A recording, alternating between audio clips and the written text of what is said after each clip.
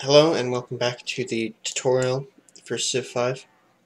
So, we're getting close to the medieval era now, and the medieval era is kind of the era.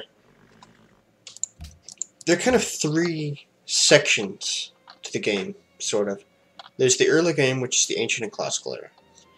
In these two eras, your focus is kind of on settling your cities and growing your cities to get a good foundation.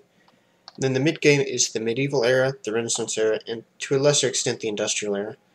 And this is where your focus is more on taking the cities you already have and making them better, rather than over-founding new cities. The focus here is kind of more on science a lot of the time than it is on things like food and production. And the late game is, the modern era, the atomic era, information era. This is where most games will kind of end up, where they will end. So, yeah, that's kind of how things go. I don't know. But in any case, we're approaching the mid-game now, where we just kind of want to hunker down and get going with what we've been doing. This barbarian here could still be an issue. I'm considering sending a unit out to deal with him. In fact, I just got a unit, actually, from my city-state here. I'm allied to the city-state. Well, I'm friends with them, because I cleared out the barbarian camp near them. So that's good. They just gave me a free unit. Which, I mean, I'm not complaining. Alright, so, grinding for you. One of my cities just came, it was this one. So that's fine.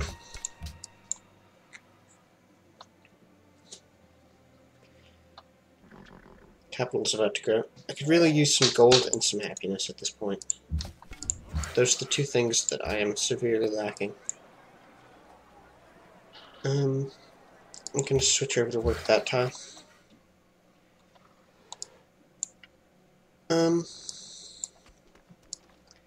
I might produce another worker at this point. Generally, you want to have one worker per city. It's usually what I tend to go with, and that works moderately well.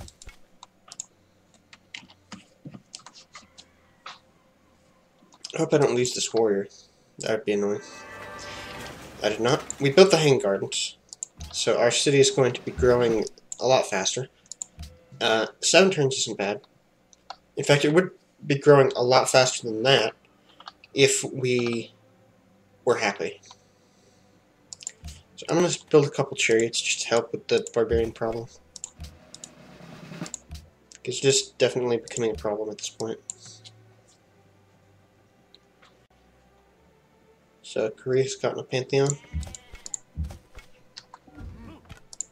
which is fine. Vatican City still hates me. We've improved our sugar, and that's brought us up to positive happiness. At this point, I'm probably going to start putting farms. And a lot of the time at this point, what I'm going to be doing is building farms. Yeah. Especially along rivers. Because river farms, especially after I get civil service, they're going to be really, really good.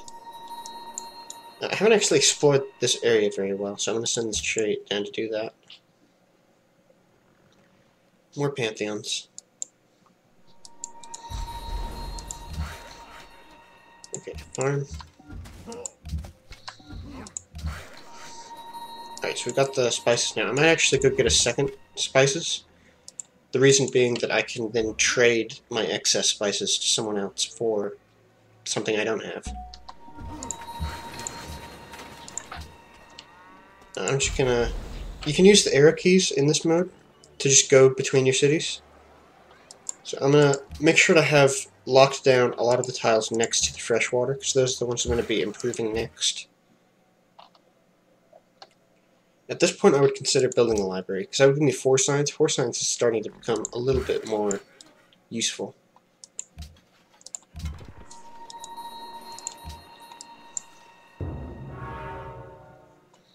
Just completed Stonehenge. And he seems to really like building wonders for some reason in this game. So now that I'm building a library in my capital, it's probably worth it to start building libraries everywhere. The reason being, after I get civil service, I'm going to be going for philosophy to get that national college. Probably going to build that in my capital. Then after that, I'm going to go for education to get universities.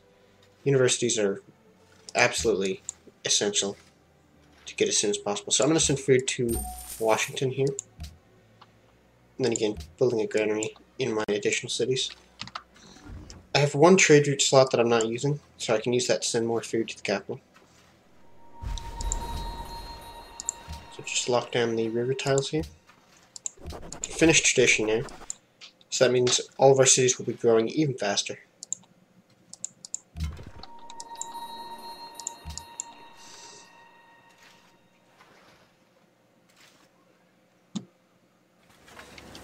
Alright, so we've finished our library there.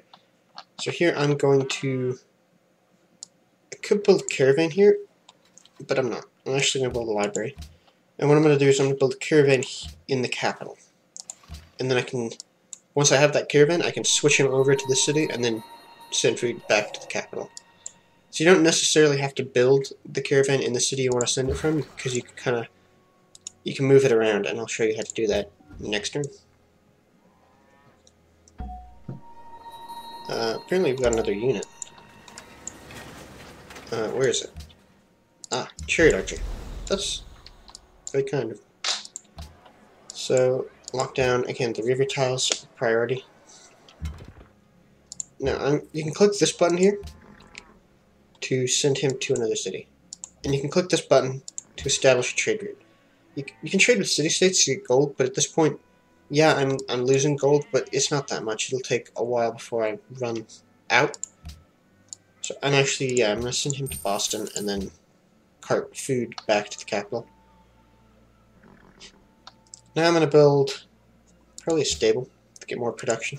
Start putting farms along here.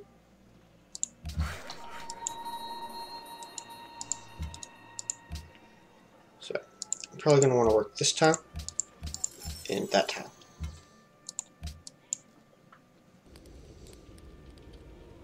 No.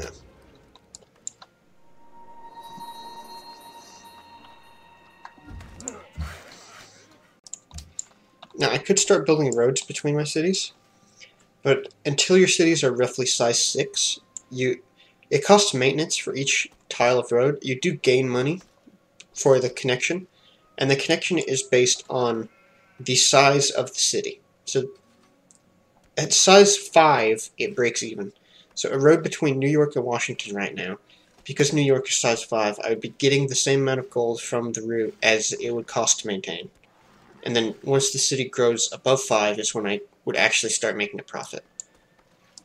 So Boston and Philadelphia are way too small to consider building roads. New York could conceivably have a road at some point soon. So I'm going to add some production to this cattle. And send food back to Washington. Yet again. So this city is growing exuberantly quickly. Which is great. Because bigger cities are, like I said earlier, bigger cities are almost always better. Alright, so we finished our stable. I'm going to go into a market to help us with our gold problem. At the moment we're actually losing science because our budget is in deficit. You see minus 14.75 from budget deficit. So at the moment I'm going to want to fix that as soon as possible. In fact, it might be worth taking, instead of assigning this population to this tile, I might actually assign it to one of these tiles to get some gold.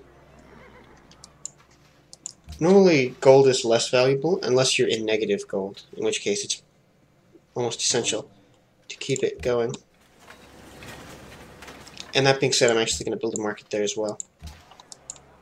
So get these 2 gold tiles working. So now we're doing a lot better in terms of gold. I'm going to build another worker.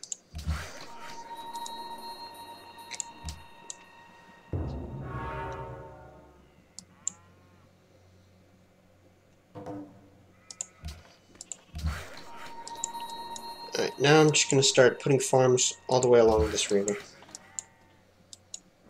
You can put farms on hills as long as they're next to rivers. So that's good to keep in mind.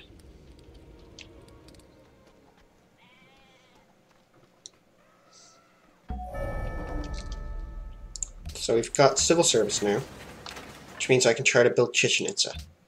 Now at this point I can check and see if anyone has gotten this. 211, 221, 221, 221. It is possible someone else has gotten civil service, although that discount might be because I have it.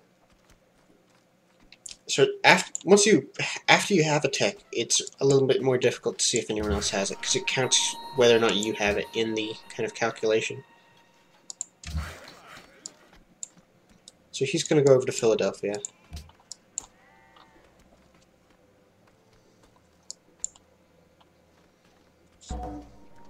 Alright.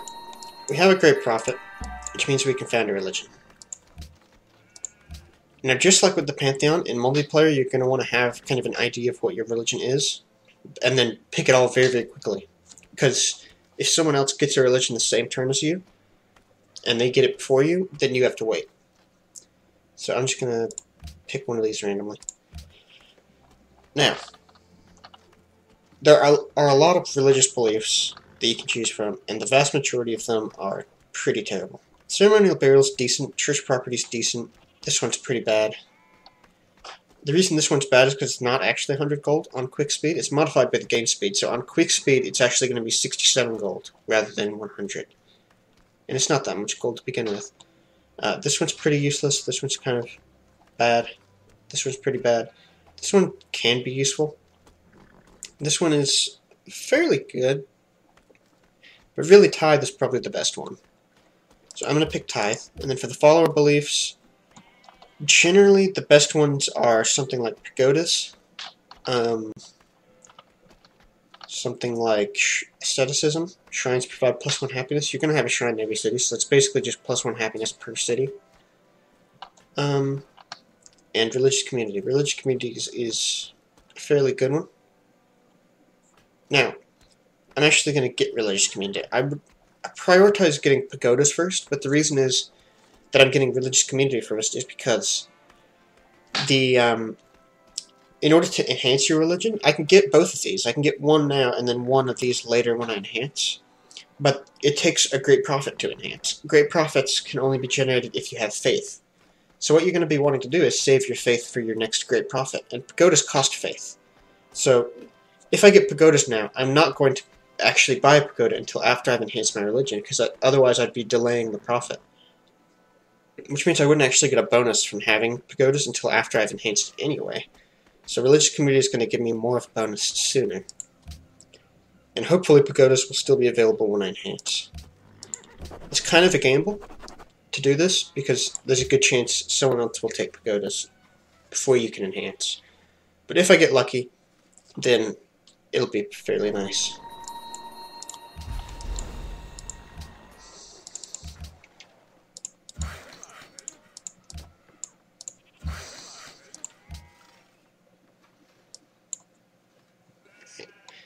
So our cities are growing fairly well. We are still unhappy and losing gold, which is not the greatest position to be in. But hopefully Tithe and Pagodas will help us cope with that.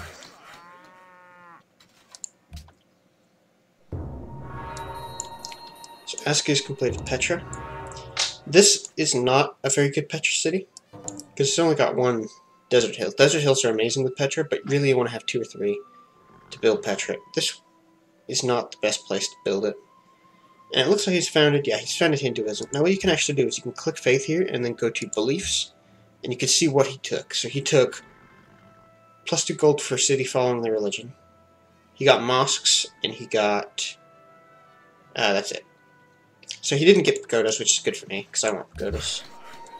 Pagodas are better than the other religious buildings because they give happiness. They give 2 happiness. Most religious buildings give +1 happiness and then culture and faith. The pagodas give 2 happiness, which is a lot better.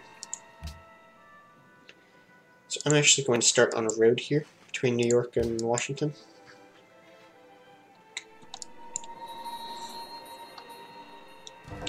Alright, so we built Chichen, so that brings us up to, well, actually, not really that great happiness. I could build the Oracle, but I don't really see a reason to. I've finished Tradition. I don't really want any of these other ones, to be honest. I mean, Commerce would be okay. Exploration's not really useful because I've only got one coastal city. Aesthetics isn't really that great unless you're going for culture, which I'm not at the moment. Patronage gives you bonuses to city-states, which I've only met like 3 city-states. It's not going to be that big. Honor's good for military, which I'm not really fighting any wars or planning to. Liberty's good for expansion, which I'm not planning on doing either. Piety's good for faith, but I've already found a religion. I don't really have any need for any extra faith. So, getting a free social policy at this stage actually wouldn't be all that useful. I might build a temple to speed up my enhancing of my religion. In fact, yeah, I'm going to do that. Keep blocking the river tiles.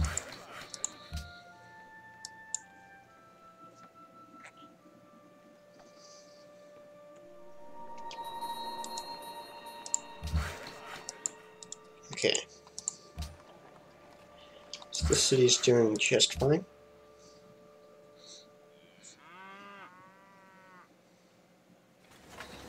Dropped into negative happiness once more. You can build a library. And then you are going to build a writers guild, probably. Simply because having the specialists assigned to writers gives your city extra culture, which will give us social policies a little bit faster. Now here it's worth mentioning, or worth checking. See, I'm not top on military, but I'm not last either, so there's no really... I'm not going to need to build any military units. So, and could build walls. I mean, he could try to attack me, in which case walls would be useful. But, I mean, the terrain here is so difficult. It's nothing but forest and jungle that an attack against the city is going to be almost impossible just anyway. So, I could build a barracks, which is alright, I guess. But I'm not planning on, again, I'm not planning on building any units. So I guess I'll build an amphitheater, because I don't have anything else to build. So I am out of gold at the moment, can't buy any more tiles.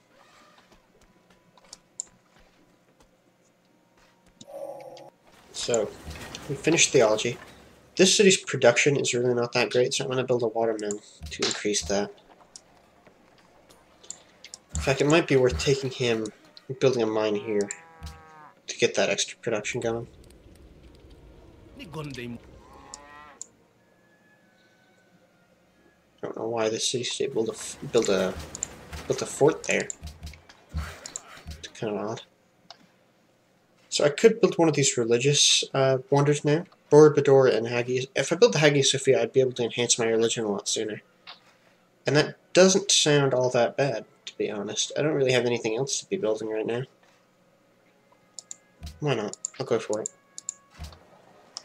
I could be building units to... I mean, it's never bad to be top on military. Especially considering I'm top on almost everything. If this was a multiplayer game, I would be a huge target right now. So, if this was a multiplayer game, I would probably prioritize units over this wonder.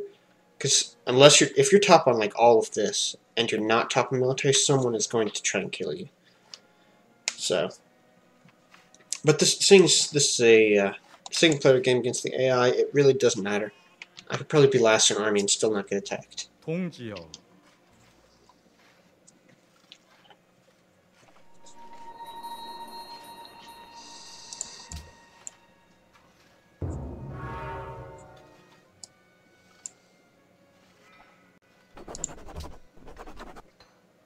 still losing gold.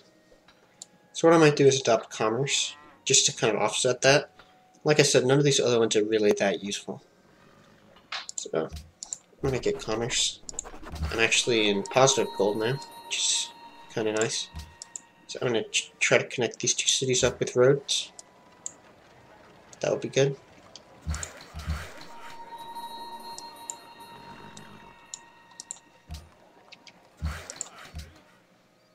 So we can just kind of keep going from here with that work. Just keep improving all the tiles. I've kind of run out of useful tiles to work at this point. There's nothing but like generic forest, unimproved plains, not even next to a river. So what I'm actually going to do is with this citizen, I'm going to pop him in this Writers Guild, just to increase my culture. So you're going to go there and build a farm. I could use a workboat on this pearl, so that would give me some more happiness. But I'm going to cut the video here. We'll continue next time going through the medieval, hopefully into the Renaissance era, and just generally just pushing forward. So, hope you enjoyed it. See you next time.